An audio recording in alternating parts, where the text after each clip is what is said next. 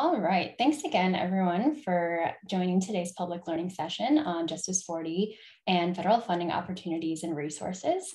I'm Carly Oro, my pronouns are she, hers, and I'm an economic inclusion manager with Emerald Cities Collaborative and based in the San Francisco Bay Area. And I co-convene the ARC initiative with Healthcare Without Harm, who you will hear from a little bit later.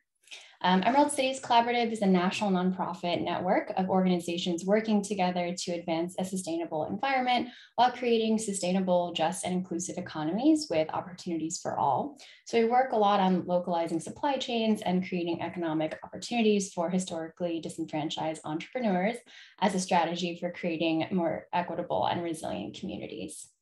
So we'll just go over a few logistics before we get started, and then we'll go ahead and introduce the organizations and speakers here today, as well as what they'll be covering. So for today, all attendees will be muted, and we'll be doing a moderated Q&A for each of the speakers. So feel free to submit your questions in the Q&A section of the Zoom call, and then we'll ask them right after the speakers then presenting. But if you are more comfortable with a live Q&A, you can also use the raise hand function, and we'll call on you. So if you have any other questions, feel free to message either myself or Sonia, who are the two co-hosts today. So with that, I'll pass it over to Lauren Poor from Healthcare Without Harm.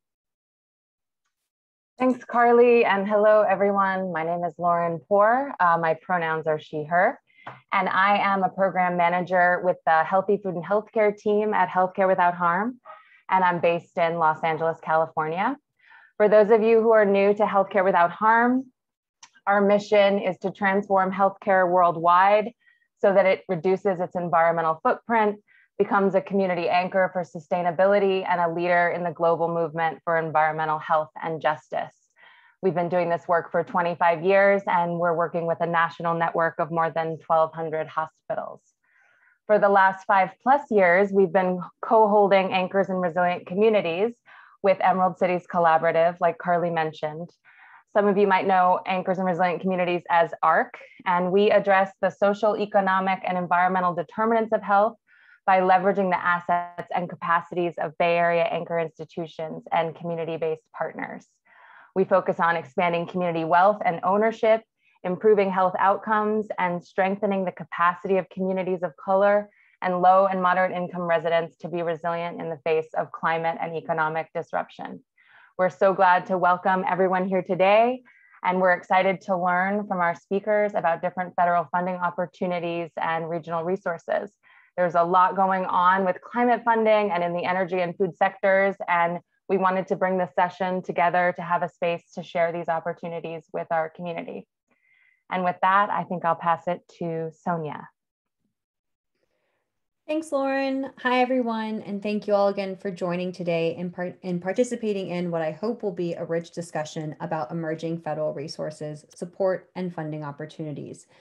My name is Sonia Kakari. My pronouns are they and she, and I am a policy director and community organizer at Emerald Cities. It's my privilege today to start off this webinar with Elise Taylor Anyakiri, a policy advisor with the U.S. Department of Energy, who co-leads the Communities Local Energy Action Program, or Communities LEAP. She'll be sharing more information about the program, as well as sharing insight into Justice 40 initiatives within the DOE. Elise, turning it over to you. Thanks, Sonia. I appreciate that. Let me go ahead and pull up my screen. You guys see that? All right, yep. Great. So like Sonia said, I am Elise Taylor Anyakiri. I'm a policy advisor at the Department of Energy in the Office of Policy. I help to co-lead Communities of LEAP and do a lot of our engagement with state, local, and tribal entities. So I'm going to go over some of the DOE's environmental justice programs, starting with an overview of what Justice 40 looks like at the Department of Energy, and then go into a lot more depth about the actual Communities LEAP program. So, environmental justice and equity form the cornerstone of the Biden administration. It's really important that we recalibrate our energy system, and it requires a transformative commitment to targeting disadvantaged communities for clean energy investments, new jobs, and new businesses. Our team at DOE is really committed to that transformation. And so just for a little background on Justice 40, Justice 40 requires that 40% of the overall benefits and certain federal investments, including investments in clean energy and energy efficiency, flow to disadvantaged communities. And so DOE has been just really committed to that. And there are a couple of different things that we are doing to try and meet the need there. So one of the first things that Justice 40 is doing here at DOE is we basically created an energy justice dashboard. It was released in May of this year. And so what it does is it tracks and manages all DOE specific investments and benefits related to the J40 initiative. So it takes every dollar that DOE spends and categorizes and says, how many of these, where are these benefits going? Who received the benefit of all of the spending that we're doing? How much of it went to disadvantaged communities? How many of it went to minority serving institutions? And really just helps us to start with a benchmark to say, where are we now and how well are we serving disadvantaged communities now? So we can kind of figure out how much further we have to go to actually meet the Justice 40 or the 40% of benefits falling to disadvantaged communities. And so it was a real eye opener. We were nowhere near the 40% that we are now aiming to be at, but it helped us really get a clear picture of where we are and how we can get better. DOE is also doing a few other things. There are a lot of working groups across DOE to try and get better at this issue. I think some of the most important ones are stakeholder engagement working groups. We've been doing a lot to actively improve the way that we interface with communities. The department always has and hasn't always had the best reputation, so we've been very active in engaging with communities, figuring out how we can better engage, and taking that very seriously. We also have a metrics working group, which helps us understand how we serve disadvantaged communities and figuring out, well, what exactly does that mean and how are we defining the term and who exactly gets included. We also have an equity working group, which is more internal. It's kind of evaluating equity issues inside of DOE, and also a procurement working group to determine help people serve the Department of Energy better. So help with in terms of our procurement and contracting process, making sure that we're creating opportunities for small businesses and minority businesses. So that's an overview of J40, and now I'm going to give you a deep overview of Communities Leap. So Communities Leap is a signature effort by the Secretary. She really wanted to be able to help disadvantaged communities be a part of the clean energy transition and figure out what does that exactly look like for us. And so this is the program that she rolled out to meet that desire that she had. And so what Communities Leap will do, it's going to provide 24 to 36 selected communities with technical assistance. And that technical assistance will be used to identify local clean energy objectives, core community assets, and what are the data and resource requirements. So like the goal is to create a plan, built on those objectives and strengths and resources to figure out what exactly does the clean energy transition look like for our community. So funding is not going to be directly provided to the communities, but funding is provided to the technical assistance providers. That is one important thing to note. And the technical assistance will last for a 12 to 18 month period, just depending on the community's action plan and what exactly they would like to cover. So there will be 2 tracks for the technical assistance. We will have a launch track. And so the launch track is for communities that know they want to pursue clean energy, but they don't really know what that looks like for them, or kind of at the very beginning, just now launching and figuring out how do we get down this road. And then we'll also have an accelerate track for communities that have already done some thinking and that might already have a roadmap or a vision document of where they want to go. And we're going to work to assist them in either creating a business plan, a finance plan, or whatever else assistance they need to kind of push their plan forward. We separated these 2 tracks as we didn't want communities to have to compete that were in different places of readiness. And so we kind of separated off into 2 tracks. But the overall goal with both of these help them push forward and figuring out how exactly do we move our community forward on this clean energy transition. So in the opportunity announcement, we kind of go through the process. We identify 7 pathways that communities can take. So communities can take any of these pathways individually. They can do a mix of these pathways. And we also leave room for communities to suggest alternative pathways to us that meet their needs. But these are the ones that we thought were most likely, and so I'll kind of give you an overview of each of these. So the first one is clean energy planning and development. So that's for communities that might be interested in community solar, wind farms, or things of that nature, like clean energy planning, to include energy storage. We also have energy efficient buildings and beneficial electrification. So that's more weatherization, increasing the energy efficiency of your buildings, whether that be homes or municipal buildings or schools. Clean transportation and planning and investment. So that is, what does clean transportation look like for our community? How would we want to integrate electric vehicles or other clean technologies? There's also carbon capture and storage if your community is interested in being a carbon capture and storage hub. For some of our communities that are former fossil fuel communities or places of heavy extraction, how we might be able to reclaim some of those lands or also get into critical minerals processing is a pathway as well. We also have community resilience microgrids for communities interested in building microgrids to serve their whole community or to support their business community to be more resilient. And then there's also new or enhanced manufacturing. So that's focused on new manufacturing that might be able to support the clean energy transition and the clean energy supply chain, or enhanced manufacturing, which is taking manufacturing facilities that are already in your community and figuring out how they could be more efficient or how we can expand them so that creates new opportunities for jobs. So for communities of interest, so the communities of interest for this opportunity are, as kind of I said before, we're interested in tribal nations and territories. Communities in the United States, including tribal nations and territories, are eligible to apply if they meet the criteria as follows. 30% of the community population is classified as low income, as well as are experiencing high or severe energy burden, which means that the median spending of household income on energy bills is greater than 6%, as well as one of the following two criteria. So either historical economic dependent on fossil fuel industrial facilities, or environmental justice communities is indicated by high exposure to environmental hazards, pollution, and toxicity. I know these criteria are very specific, so we actually do provide data in the opportunity announcement. If you're reading through the opportunity announcement, which I'll provide a link to on our website, we do provide a link where you can kind of look through. We've categorized this information for every census tract in the United States, and so you can look through that to get an idea if your community is eligible. That data is not a solid in or out. It's meant to provide to kind of help communities get a sense of whether they're eligible or not.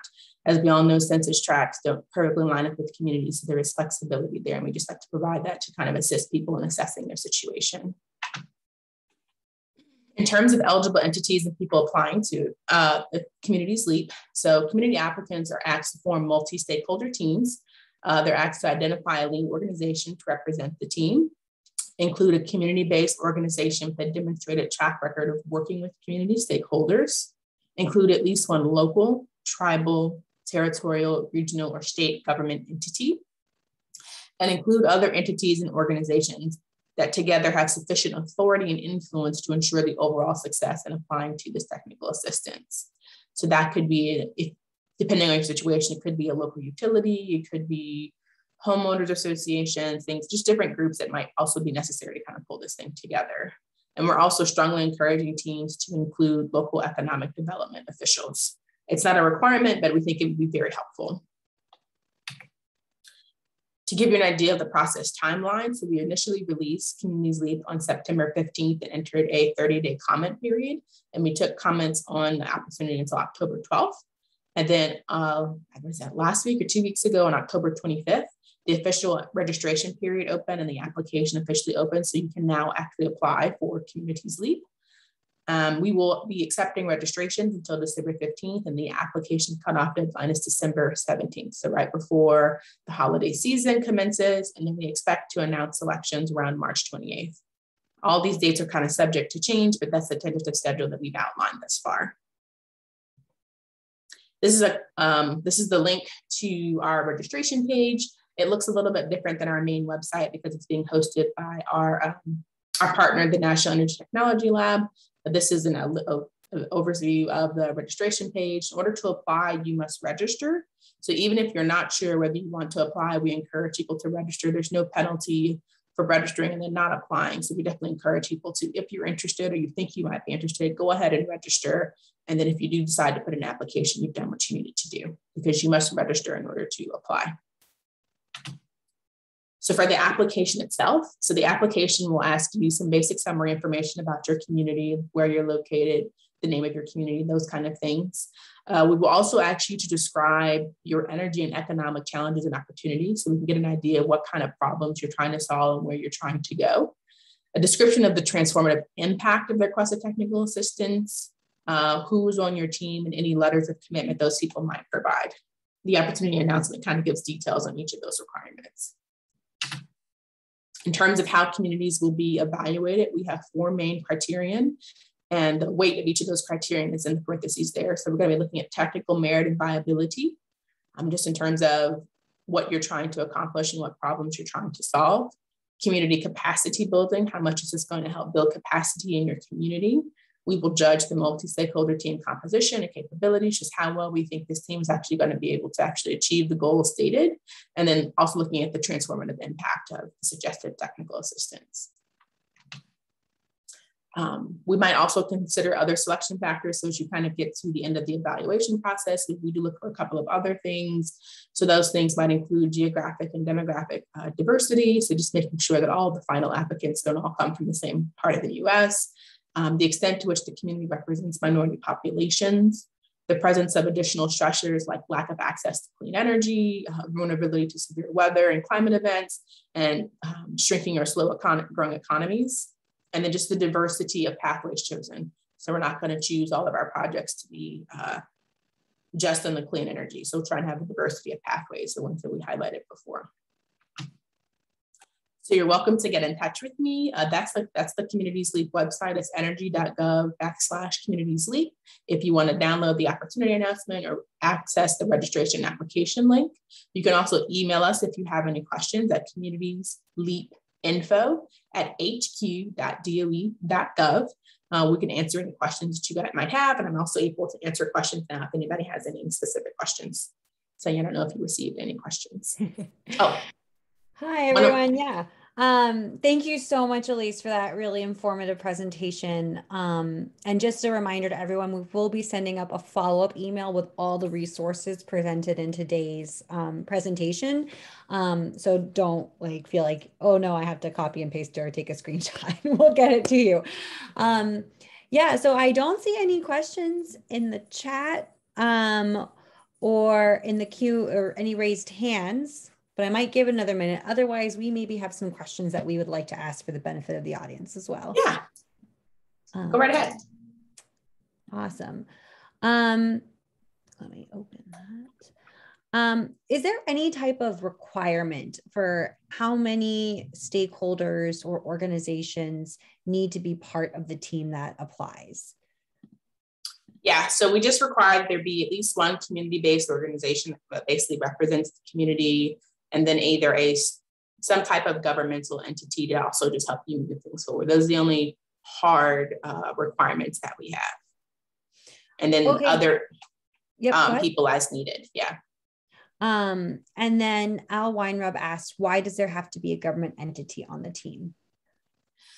For a lot of these things, you usually need a government entity to kind of just push things forward. If you're trying to do like a big clean energy transition or like have a clean energy plan or a clean energy, deploying like clean energy technology, it also requires some kind of local approval or something like that. So that's why I think it's important to have them as a part of the plan. But you were saying it's only the community-based organization and a lead member that are the requirements, right? So let me go back to that slide.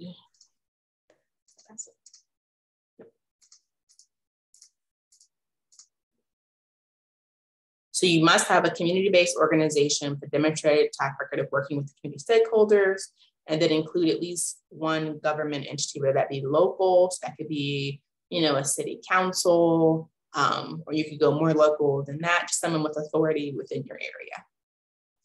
Al follows up with the comment, it represents a lack of confidence in community-based development. Is there anything that the DOE is doing to work with communities that don't have access or the best relationships with government entities? Yeah, that's why we provide a lot of choice there. If you don't have the best working relationship with someone local, you could work with someone from your region or your state. That could be like your state energy office. There's a lot of options and choices there. And it's not that we don't have trust in community building, which just from our experience, in order oftentimes to move things forward, if we just have the community organization, we find sometimes they don't have enough authority to move some things forward. And so we put that as a requirement just to make sure that we're actually able to do the things that we want to do and accomplish them. Awesome. And is there any, got another question here. The relevance of research partnerships, and if so, research/data requirements in the program. Plus, can you share more about the mandates of the laboratory? And I'm going to guess that's as the partner organization. So the research requirements, or can you state the question again?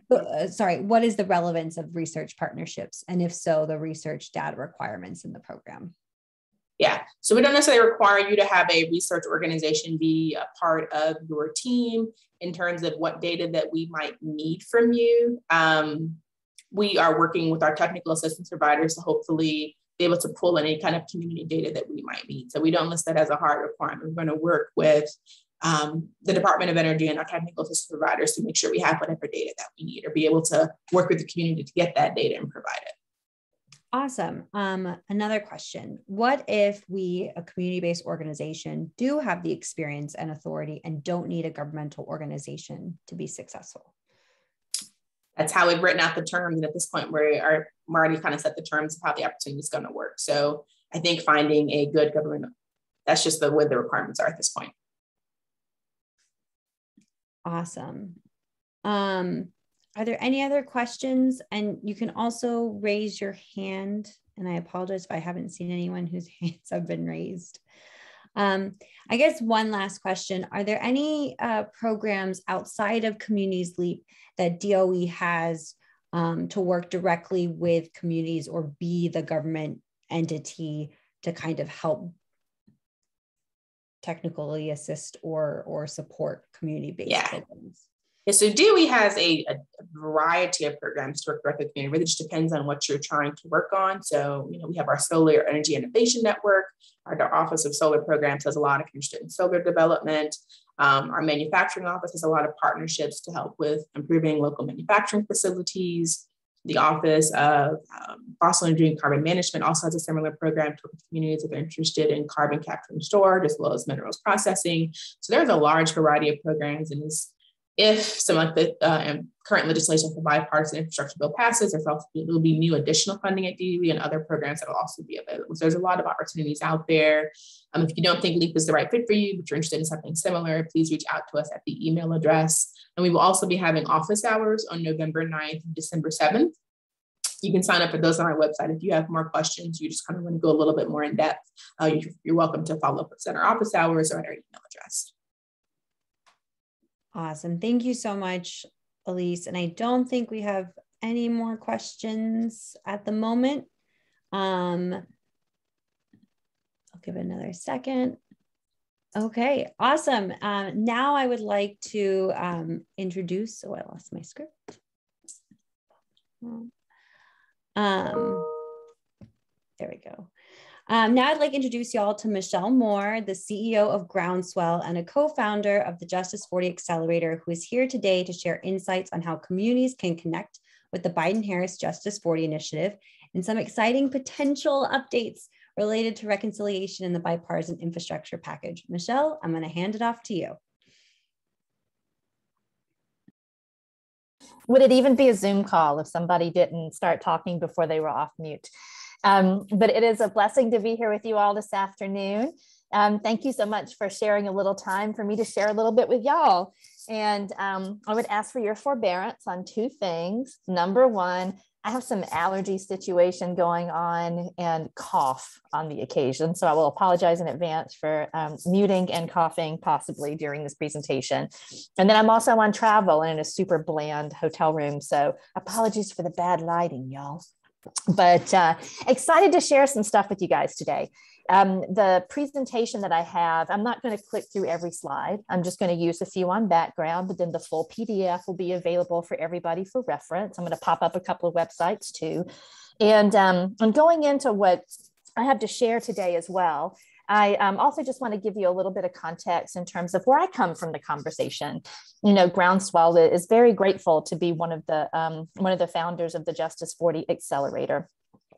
We are a small nonprofit ourselves, relatively small. We've grown a little bit in the past year or so, but we actually have the experience of trying to work with the federal government on a grant, doing important work to advance more equitable solar project financial structures.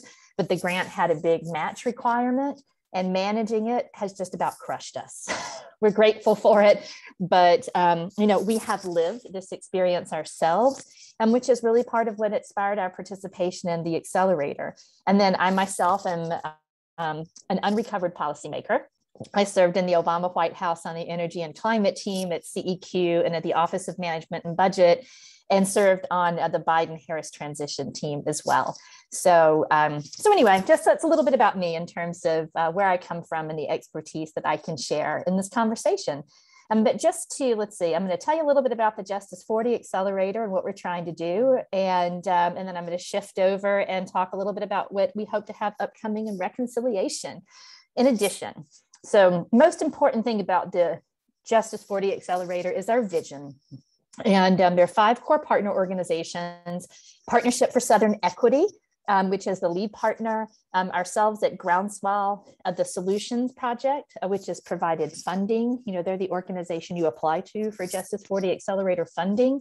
Elevate out of Chicago, and Hummingbird, which is a Black woman-owned business in Atlanta, Georgia, which is our partner in a lot of the infrastructure behind the Justice 40 Accelerator. And we are all aligned behind this vision. And I will break from my normal approach and take the time to read this slide because it is important. Anchored in love, service, and a sincere commitment to frontline communities, the Justice 40 Accelerator seeks to leverage this moment to radically reimagine the existing government resource delivery system as a restorative and reparative framework that better supports Black and historically disinvested communities of color. And restorative and reparative framework are bold for a reason, and that's really the spirit with which we come to this work. We have beliefs, you know, a set of beliefs that back up the way that we work as well, you know, including that climate justice is racial justice, and that the transformative potential of the Justice 40 initiative is ultimately to shift the whole paradigm of federal funding. You know, so we're thinking about this work in the near term, and we're thinking about this work in the long term too. So let's see. There are 3 things that we're working on. You know, the action is really helping to support and prepare frontline communities to win. And by win, I mean, very simply, like, get that money, you know, the money that needs to go for the purposes for which it was intended. And we want to share our collective experiences and the resources that we've been able to gather together, you know, to help frontline organizations get the money that's been committed to them. Ultimately, also, we want to influence the system, and Partnership for Southern Equity is on point in this work. And that means mapping the system, you know, understanding where these resourcing chains have roots themselves, you know, in systemic racism, because you can't change the landscape unless you understand what the landscape is. And then ultimately, we want to see transformation, educating and engaging policymakers and decision makers for lasting change. So where we are right now, and like I said, I'm not going to read every slide to y'all. We have been working on getting some money out the door ourselves. So one of the first things that we did as a team in that action category, right, was to really focus on raising dollars to be able to provide grants directly to frontline organizations, project pre-development funding, and then to organize, you know, the support that's necessary to go after federal dollars too, things like grant writing, which in all the polling that we did of people who had participated in the organizing calls that we held, grant writing was actually the #1 request. 68% of those that we those that we surveyed were looking for grant writing technical support. We're also working to put together a network of allies, values aligned organizations, and that may be a little bigger. You know, they may be a little, you know, have a little bit more experience working with the federal government, but who would be able to partner, you know, with organizations that were seeking Justice 40 funding, you know, if the best and most advantageous position was to be a subcontractor as opposed to the primary contractor of the federal agency. But again, we want to make sure that the people that we're working with and the organizations that we're bringing in as allies are values aligned behind that vision statement, values aligned behind those beliefs. Now I'm going to stop my share and skip over to another screen here, exciting, different application. Where are you? Let's see. Well, we may not be doing that, y'all, because it's not giving me the opportunity on my screen share, but you can go to justice40accelerator.org. And this is the website for the initiative. And we've already provided funding in the form of $25,000 project pre-development grants to 52 organizations around the country. and the diversity of the organizations and the diversity of the climate resilient infrastructure that they're seeking to develop is so incredibly exciting. It includes clean energy projects, surely, but it also includes stormwater management, green infrastructure, sustainable and resilient food systems, sustainable agriculture, blue ocean agriculture. So ocean agriculture, I know that's not the right term, but just an incredible diversity of projects that we're already working with on a weekly basis and on a daily basis, to help to answer the questions that folks have, from how do you get your DUNS number? P.S. I don't even know what DUNS number stands for, to be able to be ready to make that initial federal application, to, let's see, how do you find a source of data, for the kind of data requirements that federal applications often have, to be able to support a request, to really beginning to understand, all right, what's the best federal agency to work with? DOE is doing some great stuff, and, they have energy in their title and everything.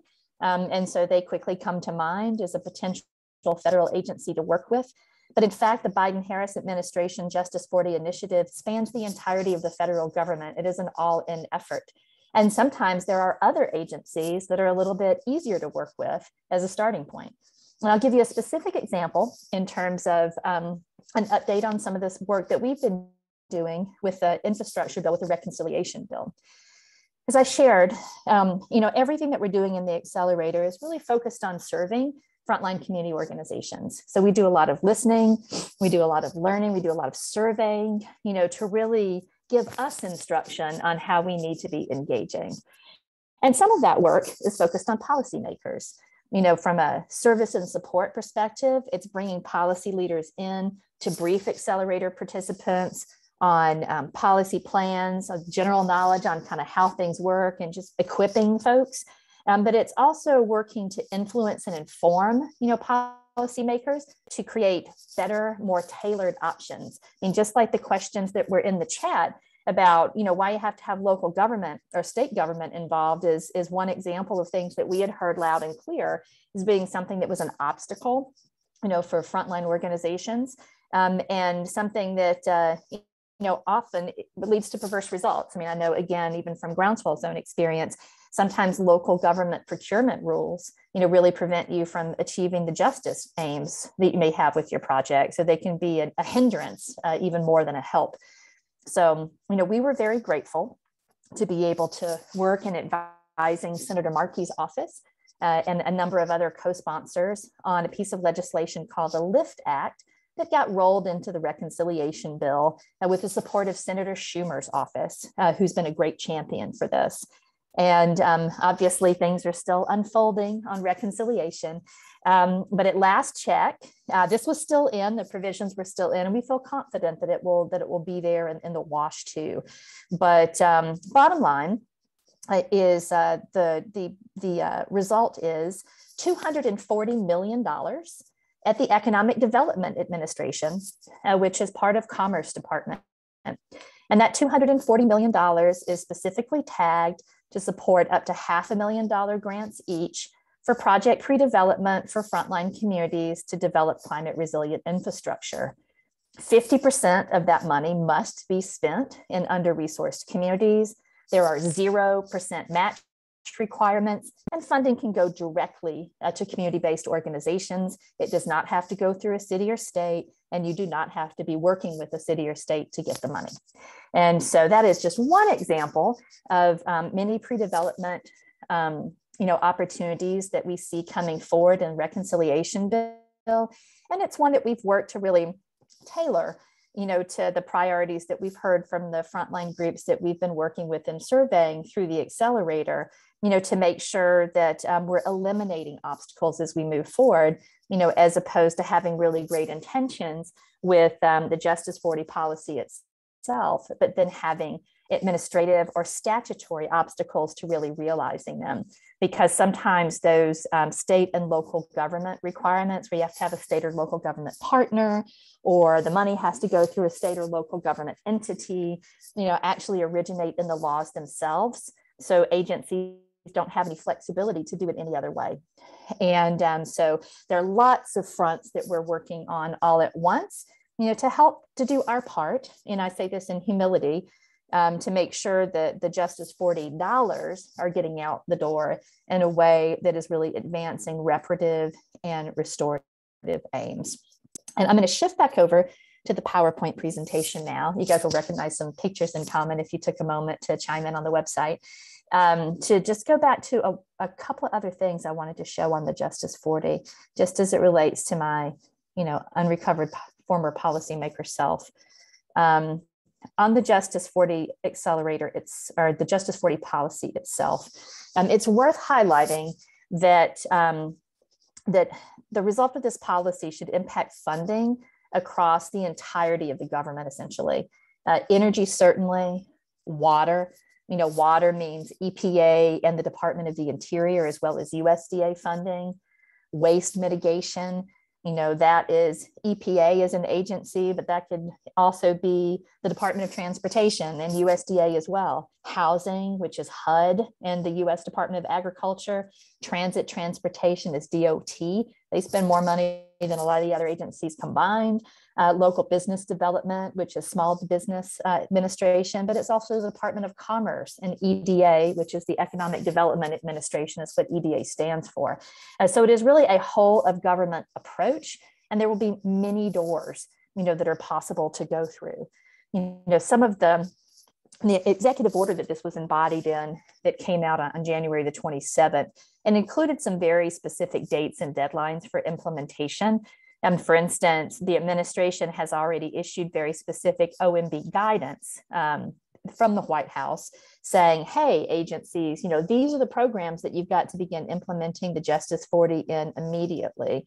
And I can actually include in my follow-up note a link to that guidance, but it specifically pinpoints, the programs, the agencies, and the offices that are going to be moving forward first to implement the Justice 40. What that means as a practical matter is that those are the first agencies and the first programs that are going to have funding opportunities that would be available for these purposes, beginning, as you're hearing from DOE now, in the 2022 fiscal year for the federal government, obviously accelerating once a reconciliation is passed with all these additional infrastructure dollars that are being spent. And then, the administration has also tasked itself with accountability, which by February 2022, the White House Office of Management and Budget will publish a scorecard on agency progress. Now, I love me a scorecard, being an OMB alum myself, but this will be some transparency. This is the kind of thing that the DOE reporting that you just saw will be rolling up into. So you will be able to take a look and see, is your government doing the right job? Is your government following up to the promise that it has made, to spend money in this way? And so, we can look forward to more specific opportunities, at least one, funded in reconciliation now that doesn't have any of the local government and match requirements associated with it that can be such a huge stumbling block. And that by February of next year, we'll also be able to take a look and see how everybody's doing. Now, as it relates to the Justice 40 Accelerator, the collaboration that we're running that is really in service to frontline organizations going after this money. The Partnership for Southern Equity was blessed with funding through the Bezos Earth Fund to be able to add a second cohort.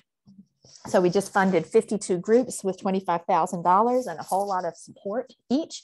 And early next year, date still TBD, we will be able to announce funding for a second cohort. So another round of funding that would be philanthropic funding, no strings attached, to enable, essentially, right, it's to be able to pay yourself and to be able to put the time and effort that's necessary into creating these often like 100-page long federal grant applications to begin pulling these dollars down. And I would also just say, as a testimony, for anyone on this call whose organizations may be interested in going after federal funding but may not have experience working with the federal government before, while our DOE grant was a challenge, it was just a challenge, for a small organization as ours was, even though, as my colleague Crystal Virgil and I always say, we're, small but mighty, still a lot of work that goes into the administrative requirements, but it is worth it because it helps you build capacity, because oftentimes the grants are multi-year awards. Because once you have a working relationship with a federal agency, they can help connect you to other peers and colleagues across other agencies and across the field, beyond what you may see every day in your ordinary work. And once you're in relationship with a federal agency, they're also able to take your experience, what you share with them, about the experience working with the federal government, to use that to improve their own performance. So it is worth it. It is worth the effort. And in humility, the Justice 40 Accelerator is here to hopefully help more organizations push up, get that money, and use it for a good purpose towards reparation and restoration of our communities. And I will conclude my remarks there. Thank you so much, Michelle, and congratulations on the second cohort. Can't wait for that date to come out. That's really exciting. I'd like to open it up to our attendees. If you have any questions, to throw them in the chat, or if you'd like to ask them live, feel free to raise your hand and we can unmute you. And while folks are doing that, Michelle, the word benefits is weird. Yes. Can you tell us your experience with that word and how it's kind of related to how you've interacted with how agencies are defining it and measuring it? Absolutely.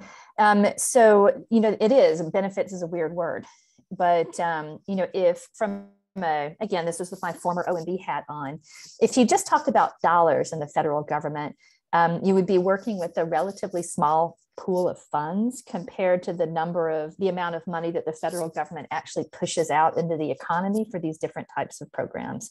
Because a lot of the money that the federal government spends on transit and transportation, for instance, is just formula funding.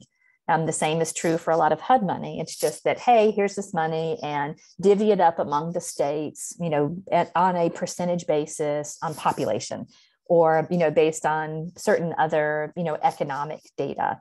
And so when we talk, from a federal perspective, if you say that 40% of the benefits, have to go for these purposes, that means that the accountability for how the dollars get spent also follows the formula funding through. So it means that the institutions, including state and local governments that may get that formula funding, also have to report back up, how those dollars are being used for purposes of the Justice 40. So it creates a lot of complexity in terms of implementation and measurement.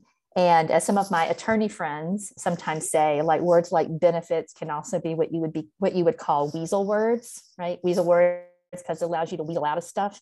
But in this particular instance, utilizing the term benefits is all about, addressing a broader pool of dollars going out the door.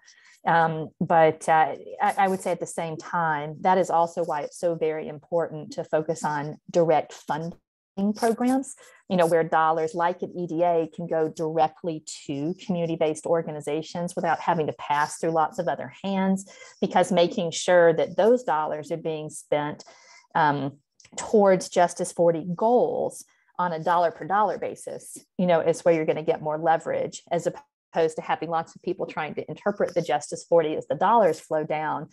We really want to see community organizations directly equipped and funded, to build their own visions, as opposed to the usual suspects, or as in, DC, the folks you affectionately, maybe not so affectionately, call Beltway bandits, the organizations that are like super professional at going after federal funding.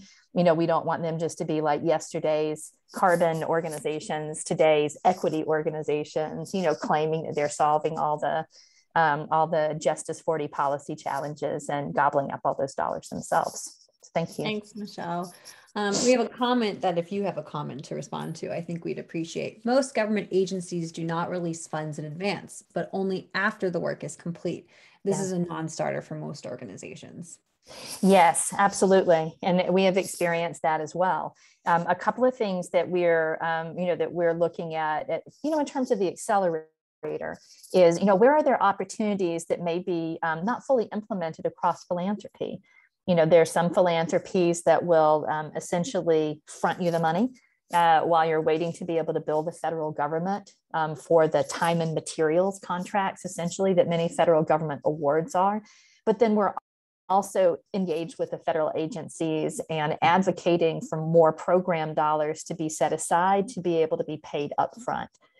For some agencies, they have to go through a regulatory process to be able to update the way their programs function, so that for instance, for certain sizes of organizations or certain types of grants, that they would be able to pay upfront rather than paying in arrears.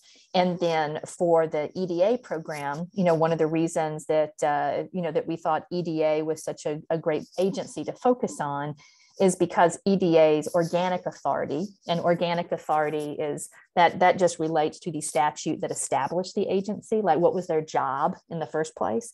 And EDA's job in the first place was to support community economic development in places that had been left behind.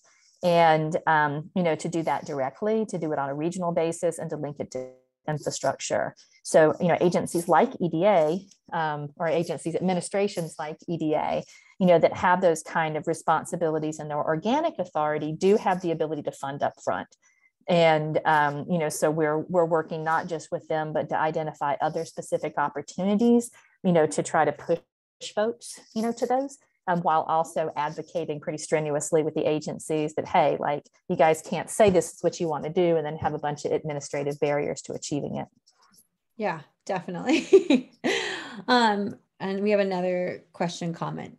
Since most of reconciliation infrastructure funds will go to city and states, what guidance will be attached to ensure that communities are at the table to determine how the funds are used?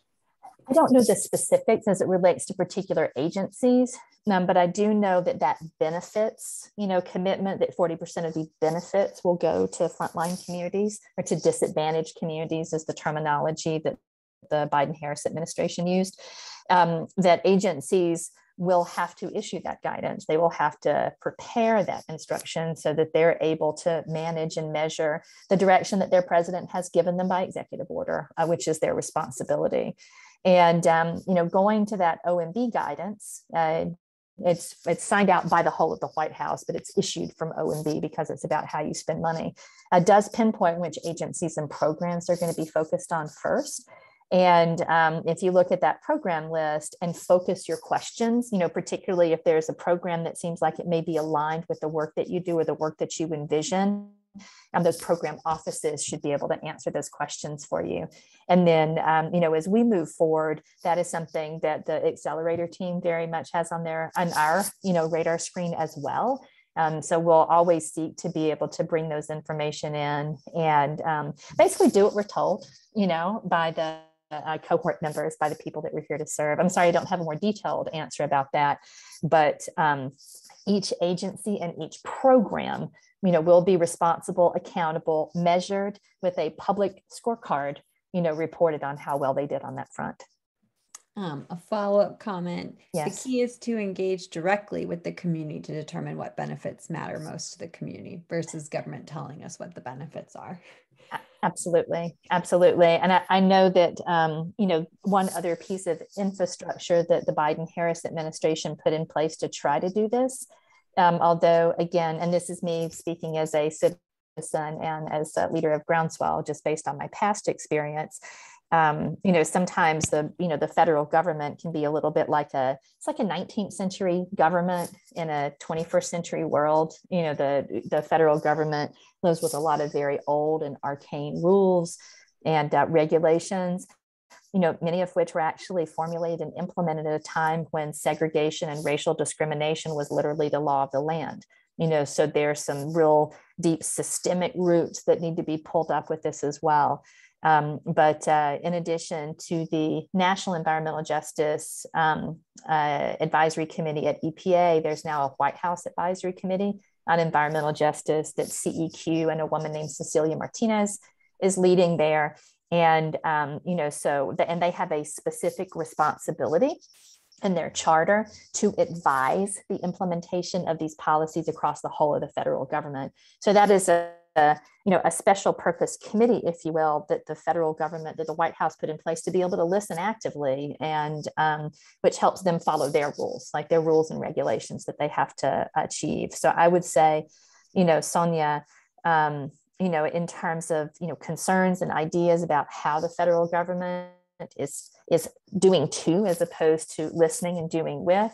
I would encourage you to look at who's on that White House Advisory Committee and reach out to them, because that is a specific point of connection, that the White House itself, has with communities to be able to listen and implement according to the feedback and the guidance they get, while also, living up to their legal and regulatory responsibilities and how they prepare and issue guidance. So I agree. And that is an avenue to implement your thoughts. Well, thank you so much, Michelle. I'm not seeing any more questions or raised hands, but I will give it another couple seconds. And just really appreciate the work that you and the Justice 40 Accelerator are doing, and very much looking forward to sending out the announcement of the second cohort to folks when the time comes. Okay, I think we're going to move on. Finally, it is such a great pleasure to welcome Julie Klaus, the director of the Small Business Administration San Francisco office, but who also has experience in DC at the Small Business Administration's headquarters. While she'll be focusing on regional resources specific to the Bay Area, she's knowledgeable about the larger SBA world and can share insight to folks looking to connect with the agency. Take it away, Julie. Thank you, Sonia. Hello, everyone. So I feel like we're taking a little bit of a pivot here, and I'm going to talk to you more about the resources that are really for small businesses themselves. These are not necessarily things that community, development groups tap into, more so the businesses themselves.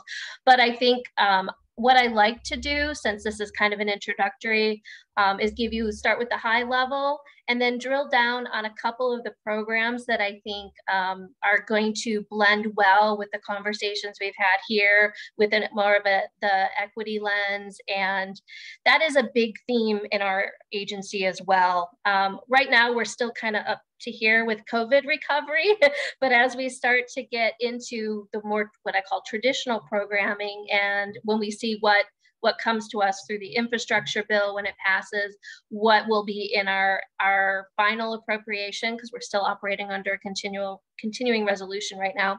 But when we see what's in there, hopefully that'll enable us to expand and enhance some of the programming. I'm going to try to talk and share my screen at the same time. Let's see if we can do this. But I also, in that vein, there's a lot of questions I can't answer yet that I'm sure you have, but I at least wanted to start sharing some information for people who maybe aren't as familiar with SBA and what it is we do. And I think there's a lot more visibility, obviously, since COVID, but we actually are a unique agency in the sense that we're independent. We're not part of Commerce. We're not part of any of the big guys. We are an independent agency, and our administrator is cabinet level. So she does have the ability to speak directly with the administration and keep them informed about the needs of the small business community. The way SBA is structured, we have a very extensive field network. So we obviously are headquartered in Washington, DC, like every agency, but we have at least one district office in every state. There are 68 across the country. There are multiple here in California, since we're obviously a big state. And out of my office, my team and I cover 14 counties, kind of northern coastal California. So I think I have the best territory in the whole country, but I might be a little biased here. But everything that we do kind of falls into 4 buckets, whether it's be the access to capital, government contracting assistance, business development, business advising, and the disaster assistance, which is the world we've been living in for the last 20 months. Again, I'm going to go really quickly on some big picture things and then drill down on a couple programs that I think have some nice ties to the conversation that we've had, and then conversations that I understand some of the Emerald Cities initiatives and some focal areas and efforts. So in the disaster, I'll just start with disaster first, since that's kind of been foremost in everybody's mind, and all of the additional funding and specialty programs that were created through the CARES Act and Economic Aid Act and ARPA and all the different rounds of legislation. Most of that is finished now. with the exception of the COVID EIDL, Economic Injury Disaster Loan. That is still available, and that is actually available for businesses and nonprofits. And that is a working capital loan. It is a loan, it is not forgivable, but it is a very low interest, favorable term loan to help businesses and nonprofits remain operational, pay staff, pay your bills and stuff until you can get back to a point where you're able to recoup your revenue or get back to a more stable revenue stream. Just highlighting that because that's a topic of one of the number one asked questions, like what money can I still tap into?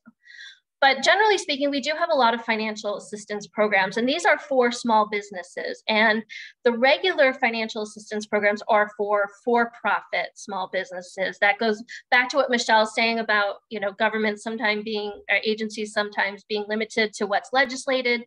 The definition in the Small Business Act of a small business is a for-profit entity. So don't have a lot of wiggle room on that. But we do actually offer a lot of different financing, whether you're looking for micro lending of $50,000 or less, all the way up through venture capital. Most people don't realize we actually have a venture capital arm as well. But what I like to highlight here is in the microfinancing and in our government guaranteed lending programs, we do have a lot of specialty organizations that participate. And so here in California, knowing some of the food initiatives and things that are happening, I did want to highlight like one group here, California Farm Link, which is a partner with SBA. They offer guaranteed loans up to $250,000, and they also participate in the micro lending space. They are, becoming well-versed with SBA programs, but they're also already well-versed with the USDA, Department of Agriculture programs. And they're in a unique spot because they participate with both agencies that they can often blend the programs. So it's really great for our farmers and ranchers and those who may not have been able to utilize SBA to support all of the activities that they're looking to do, but then with a group like FarmLink, and I'm sure there's others around the country that are similar, they can blend the two to help support an entire project, fund a project that a farmer or a rancher might be interested in. California FarmLink does focus, on the immigrant population and helping people of color and everything acquire land and then also build their farming business. So taking their experience working on farms to helping them try to transition to ownership and being self-employed and generating their own net worth. An example of one of this in action, usually the fast and quick way to distinguish between do I go to USDA for funding or SBA for funding if you're a farmer or rancher is if it's supporting the actual growing, it's usually USDA. If it's supporting anything else, it's probably SBA. So if it's manufacturing or any sort of production or distribution or anything like that, it can be SBA funding.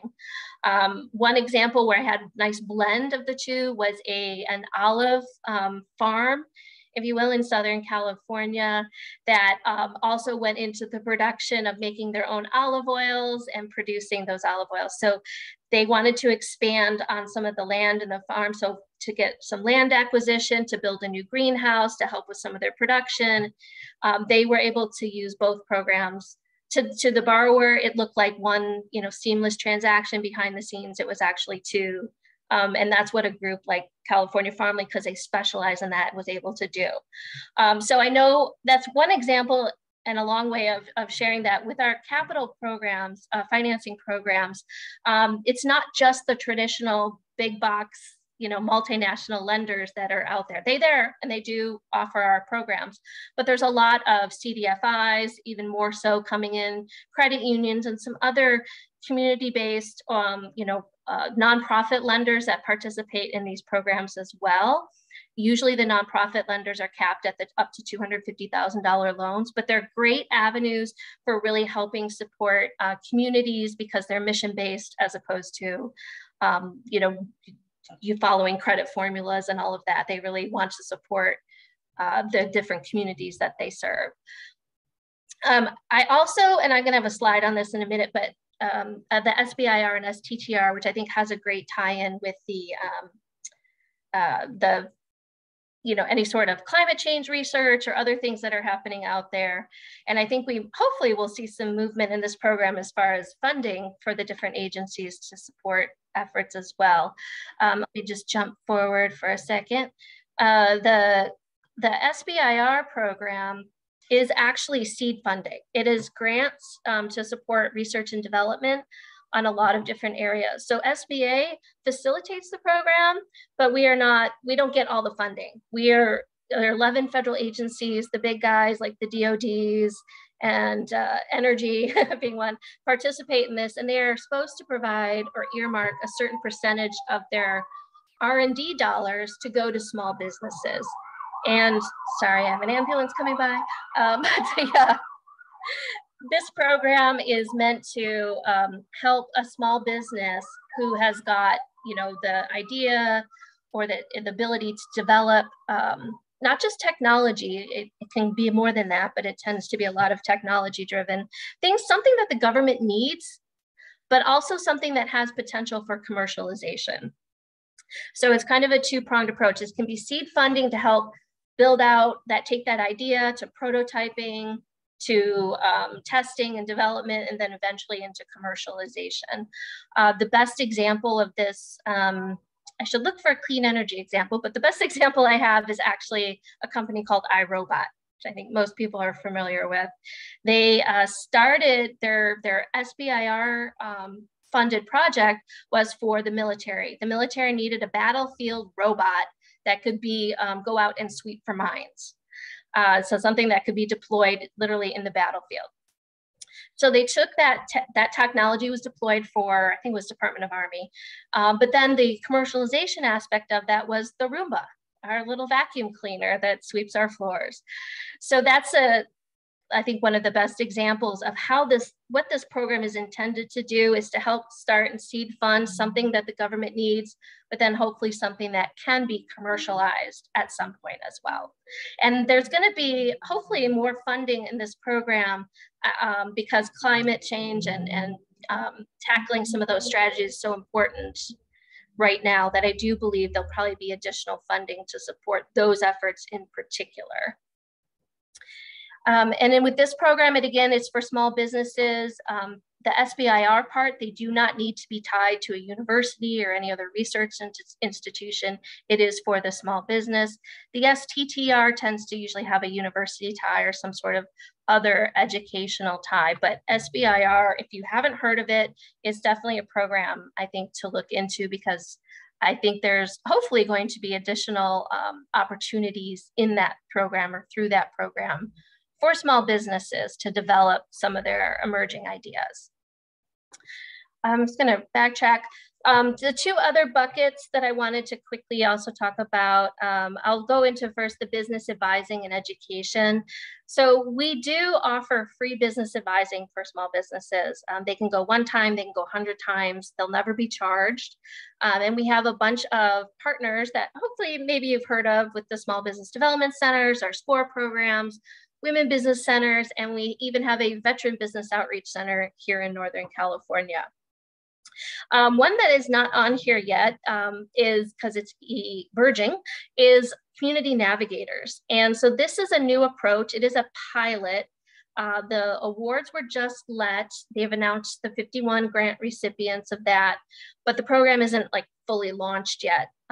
What this is a more of a hyper-local focus on working with businesses, and in particular, the communities that maybe have not traditionally accessed or have easily accessed SBA resources.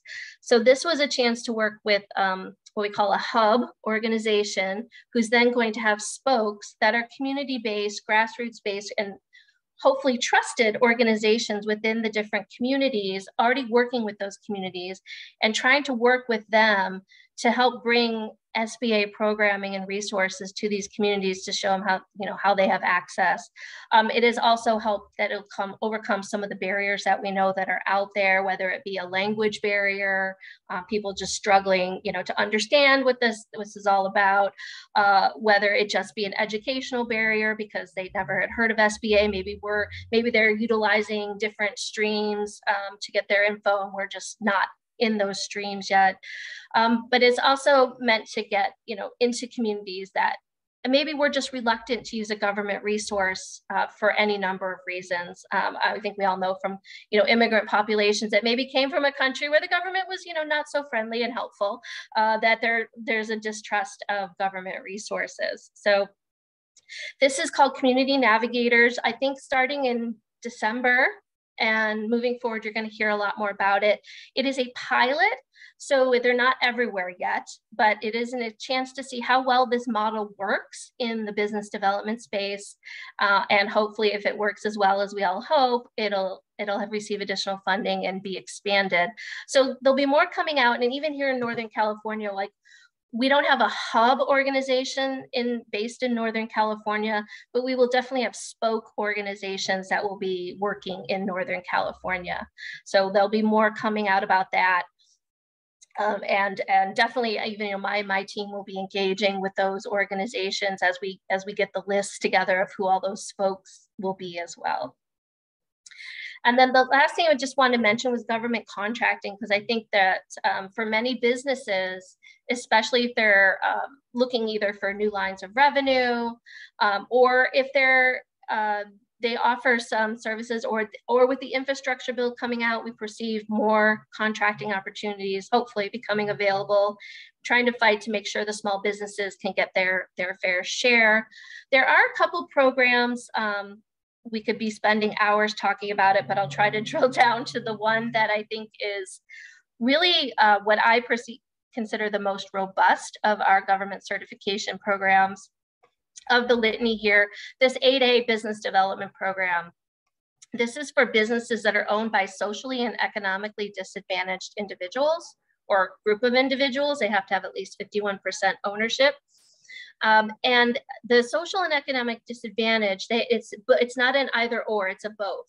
So it is for social disadvantage is if you are in one of the groups that Congress has already recognized as a minority group, you automatically can qualify. But it is really, there's a lengthy definition in our regulations you can read, but it's really for people who may not have had access to the more traditional resources and maybe have been disadvantaged in that way. People can always write a narrative to justify why they think they fit into the social disadvantage category. But if you are a member of, if you are self-identify as African-American, Hispanic, American, Asian American, Pacific Islander, Native, Indigenous peoples, South Asian, there's a lot of groups that have a presumption of social disadvantage. And the economic disadvantage is exactly what it is. We look at the owners themselves and their personal net worth, and we do make an adjustment to the net worth, but typically speaking, it has to be less than $750,000 in order to qualify and participate in this program. This program is actually a business development program. So while it has contracting benefits and certifications, its goal is to help businesses break into the federal contracting space and learn how to be successful there. So there's lots of training and education, technical assistance, some one-on-one, some in group settings, some through electronic and other digital tools that are available. And then there's access to some other resources like the ability to joint venture with maybe a slightly larger or more experienced company to help teach that business how to win those bids and be successful, so that by the end of these 9 years that they're in this program, they can go out and compete in their own right and full and open, or at least amongst the small business pool a little more successfully.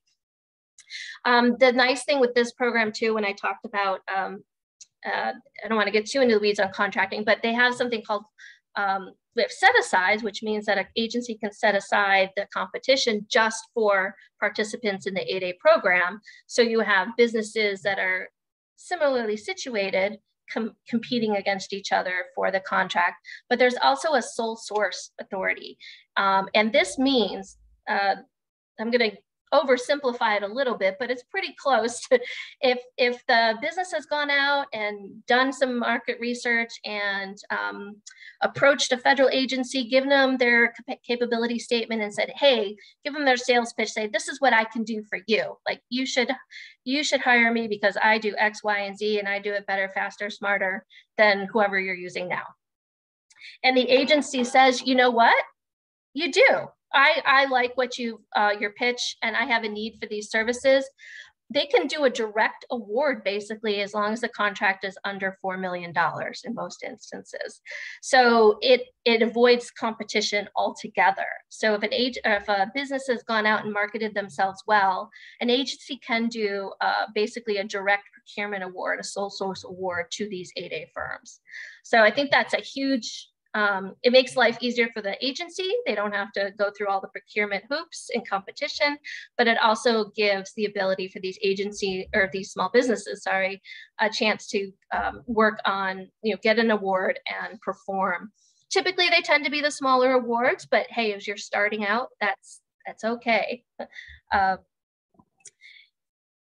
And then I know I've talked a lot, and I can go back through if there's any particular programs that I talked about or things that people have a particular interest in.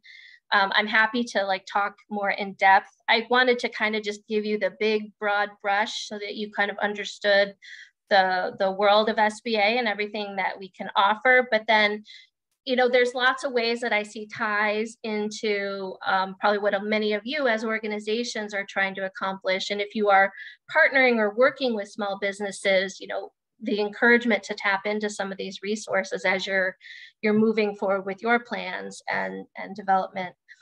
I can, let's see, stop sharing, or I can go back to the main screen here. Well, thank you so much, Julie. I feel like I knew a little bit about SBA, and now I feel like I'm oh great, I want to go talk to my local SBA. We do have some questions already in the chat for you. Does the Small Business Association businesses help food companies get various specialized food certifications, or are they just general business certifications? Yeah, so most of those certifications, at least as I understand it, are local, whether it be state or maybe a local thing. So yes, definitely through our small business development centers and others. And actually here in Northern California, our small business development center has a specialty restaurant group. So they work exclusively with it's not just traditional restaurants, but anybody in food service, specialty foods. And that's exactly one of the things they do, is they have these programs to help train you on what the requirements are. So if for some of you might have to go take a test and things like that. So they'll get you prepped and ready for that. And then they can also, pair you with an advisor that has that background and experience to help you with. They're not going to do it for you, but they will definitely help guide you through the process. So that's why when I talk about the business advising we have, I think it's one of the most invaluable things that we offer, because it is free assistance. And with the programs, whether it be SBDC or even SCORE, they really try to pair you with somebody who either has the same kind of industry experience or is a specialist if you have, particular issues, maybe with HR, maybe you're going to hire your first employees and you want to make sure you do it the right way legally and make sure all your I's are dotted, T's crossed. I'll page you with an HR expert or, marketing issues, whatever it is. They try to match you so that you get an advisor who has that level of expertise. So yeah, food service here in Northern California, we're really lucky because we do have this expert team. They don't exist everywhere, but here they're a really great group. So I definitely encourage people to check them out or send people their way. Awesome. And then there's a lot of interest in community solar development. How can the SBA help? So I think different ways. I think it depends, I guess, on what the initiative might look like. And if there's an organization that is bringing together small businesses to help support it, and those small businesses need some financial support or other things in order to deliver on the solar development project, we can definitely be there to help with the financial support. Not sure. This one actually is a really good question now that I'm kind of thinking out loud. Sorry, I do that. But it's, well, thinking about our 504 program, which is, it's a financing program, but it's for fixed assets. And I've seen community development groups out of government, you leverage this program in order to like rehab like office parks and things, because they might have had vacant office parks and they want to bring businesses into it. And this program, because it's fixed asset financing, is heavily used for real estate acquisition. But I'm wondering if like solar development would probably fall under the fixed asset category. Now, government couldn't apply for it, but a small business could. So if it's a development group that is a small business working on this kind of project, or if they're leveraging, small businesses to help them with the project, it's definitely, I think, something worth exploring to see if they could leverage the 504 financing to help build and deliver. I don't know. I mean, I'm putting that out there as a question because I've never had anyone ask me that before. And I was just thinking like, I think I have to go back and read our SOP, but I'm thinking there's probably ways that this could potentially work.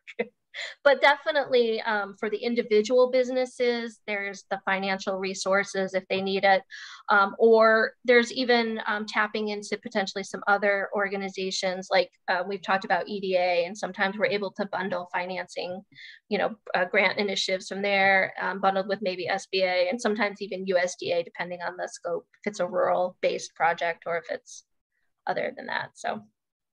That's really cool. I'm wondering personally, is the SBA potentially for small businesses a way to understand funding opportunities, not just within the SBA, and understanding maybe the larger government funding opportunity landscape?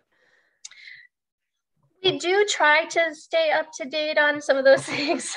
We focus largely because our definition of small business is for-profit.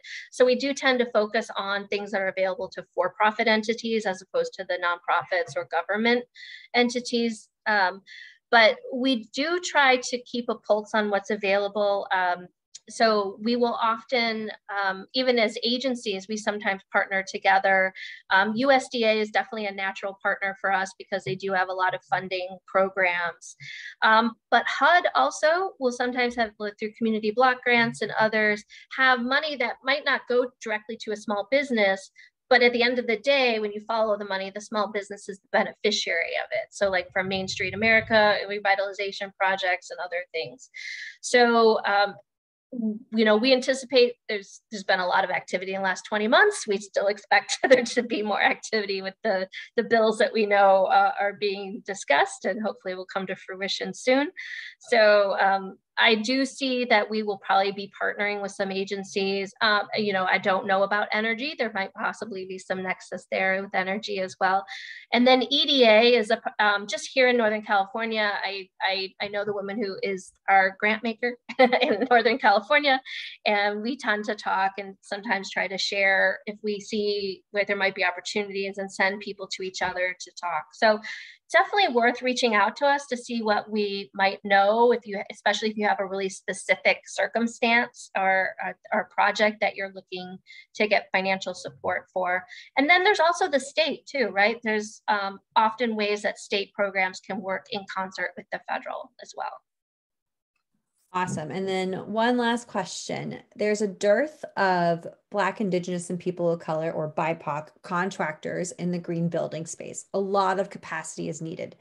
Does SBA provide nonprofit intermediary resources to provide capacity for these organizations? Do you have to be in an SBDC? Right. So our grants traditionally do go to organizations that do provide the technical assistance.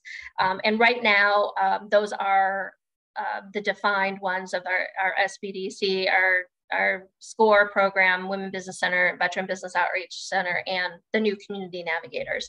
We don't have any other just open programs that an organization can apply for yet. I say yet because, again, we don't have our FY22 budget yet and infrastructure. And again, depending on what fully shakes out, we may have some opportunities coming up in the future, especially, I hate using the word incubator because it means 100 different things to 100 people, but I do foresee potentially some programming and some dollars flowing to SBA to help support incubator type projects, accelerator type projects that will probably be in this space specifically. So under our traditional programs, there's nothing necessarily readily available, but it's a watch. We're all watching to see what we actually are authorized and appropriated to do. So I do envision there might be some opportunities in this next year. Well, it's sounding like we would love to partner with you in specializing one for green building technologies and can definitely follow up with your office with some of our resources for that. Thank you so much, Julie. It has been incredibly informative. And to Michelle and Elise, I cannot thank the panelists enough. And I'm going to pass it over to Carly to help wrap us up. Thanks so much. So yeah, well, that's pretty much it. We wanted to, thank everyone for being available to learn more about Justice 40 and then other federal and regional funding initiatives and resources available to you. And we'll be sending a follow-up email with resources from our panelists. And if you have any questions, feel free to reach out to either Sonia or myself. So thank you, everyone, and have a great rest of your day.